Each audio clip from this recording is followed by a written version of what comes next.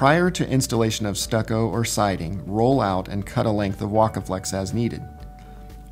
Remove the release liner from the top section of the Wakaflex and adhere it to the wall at appropriate height for tile profile, minimum 4 inches up the wall and a minimum 3 inches lapped onto the tile. Mechanically fasten the Wakaflex to the wall to hold it in place. Roll up the Wakaflex to allow for wall cladding to be installed prior to installation of tiles.